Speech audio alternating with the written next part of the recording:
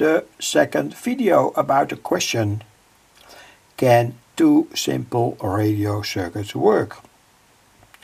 Well, they can, in my opinion, and I want to demonstrate that.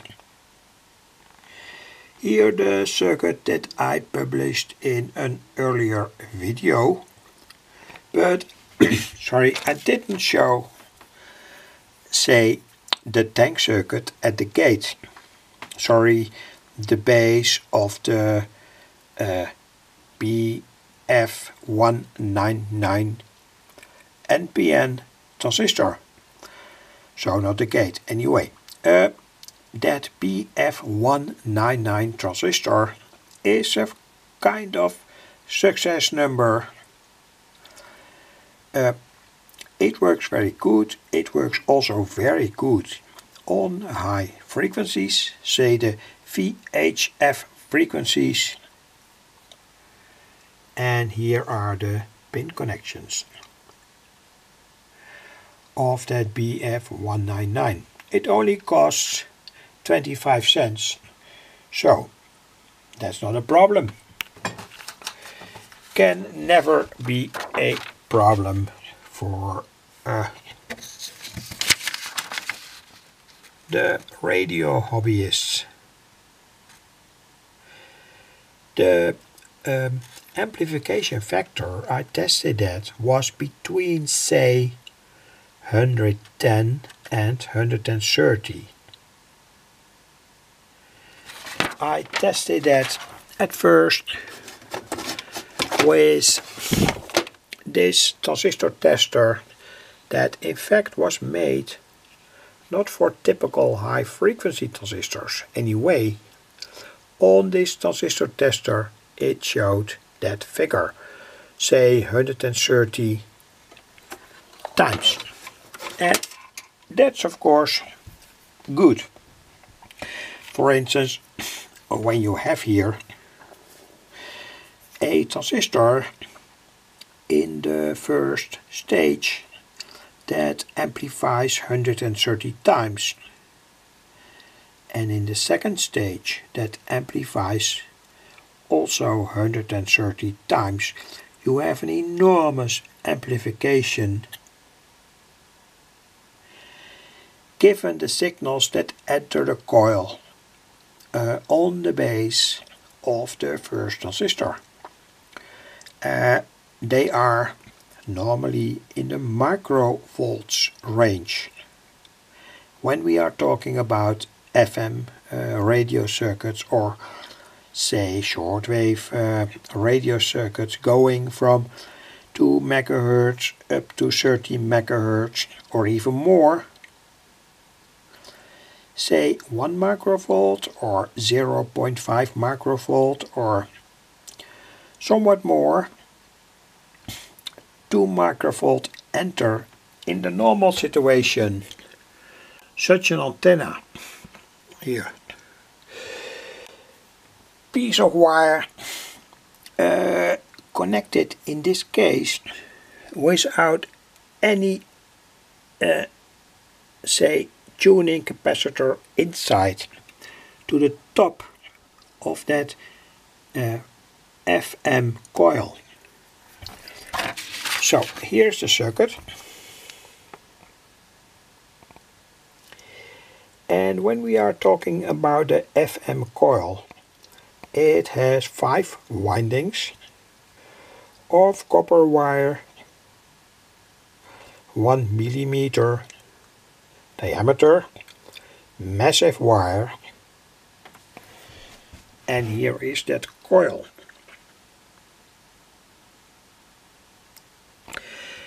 Of course, that coil can only have, say, in this case, only have a, say, frequency band with the trimmer, and that trimmer is mounted here, and in fact it's mounted here. It's a 2 up to 20 picofarad trimmer, and I've soldered here a kind of wire to it so that you can tune in a very simple way radio stations. That was the aim of this piece of wire. So we can set this coil between, say, in my opinion, not tested anyway, but it works, between the 100 MHz and say 130 MHz. Perhaps for 130 MHz you have to limit the windings. Anyway, that's purely a thing of doing experiments. Try to find the frequency band where you want to listen to, say, VHF radio stations, though I have to say, and this is an extremely simple setup, and it detects frequency modulated signals. I think it happens somewhere here in this transistor. It also detects AM modulated signals. That also happens here, and I'm absolutely sure that it works, but I cannot give a precise explanation. Anyway, it works. That's important. Perhaps there's also radio detection here, etc. When you want to go to, say, radio circuits in this band, for instance a VHF radio for airplanes, etc., the coil must be adapted to that frequency band. And of course, with this one trimmer, it could be that the frequency band is very wide.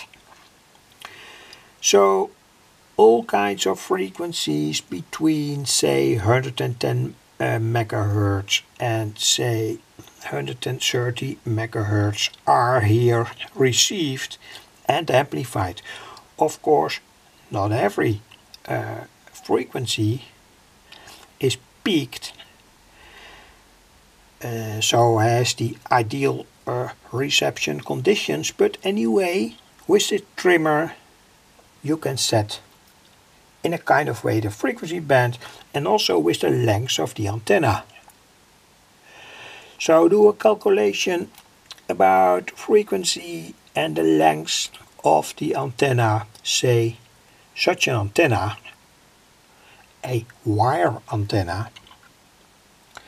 There are many say useful links on the World Wide Web with which you can calculate how long the antenna must be to receive signals in a certain frequency band.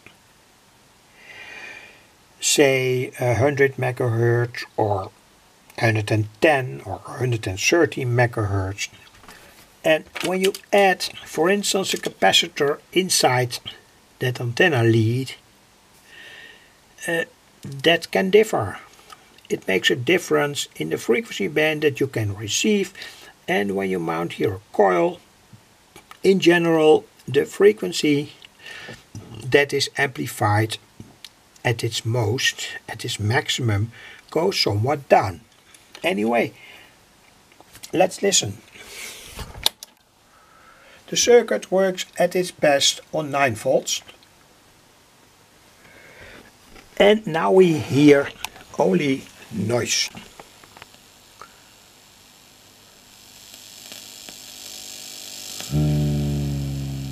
And here we hear one of the most important, say, phenomenon. When you lift up the amplification too much, the circuit starts to oscillate on a low frequency. But again, let's try. The antenna is now here, and let's try to tune this extremely simple radio amplifier with in fact no specific detection property inside, with the help of this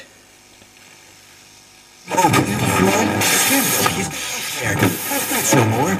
Kijk en bestel op geenkrassenmeer.nl. Zakelijk vastgoed financieren in heel Nederland. Ga naar mogelijk.nl.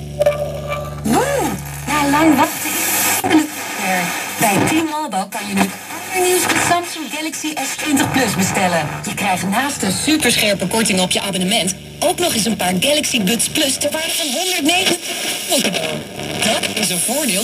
Loopt tot 229 €. So you can surely hear that this receiver works properly, even on frequency modulated radio signals. And I in fact don't know how this simple 3 transistor circuit is able to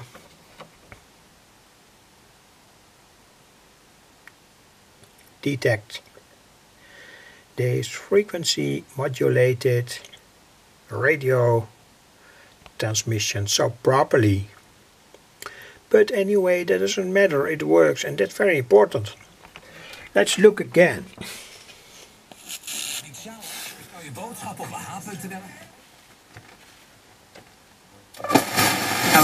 Met overtrek, volle superprijs. Het is nu sale bij Smulders Textiel. Tot wel 50% korting op heel veel bekende merken. But of course there are also, say, problems.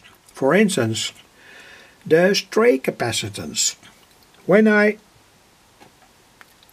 move my hand to the circuit,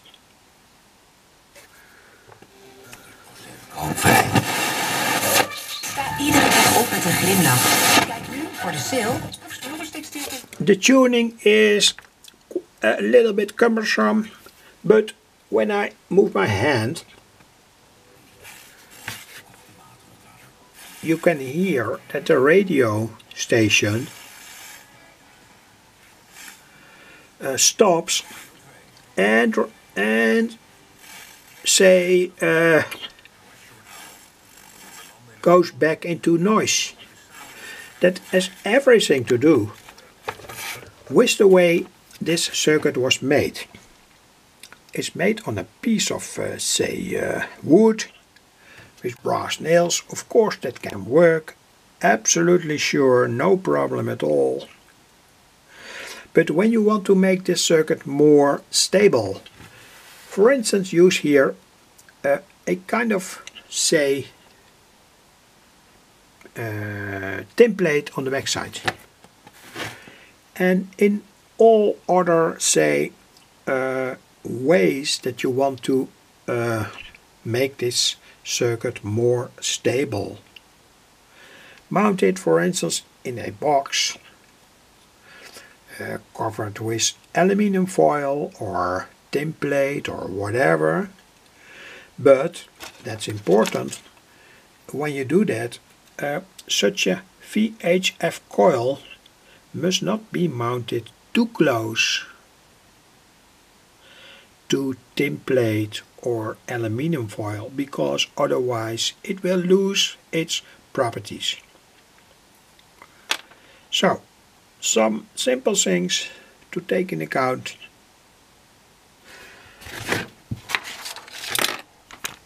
A circuit that works very properly, also on the VHF band, where the FM detection takes place, I'm not sure. And important, you can also use this circuit for shortwave. In that case, there must be a shortwave coil at the input, not a VHF coil, very high frequency coil.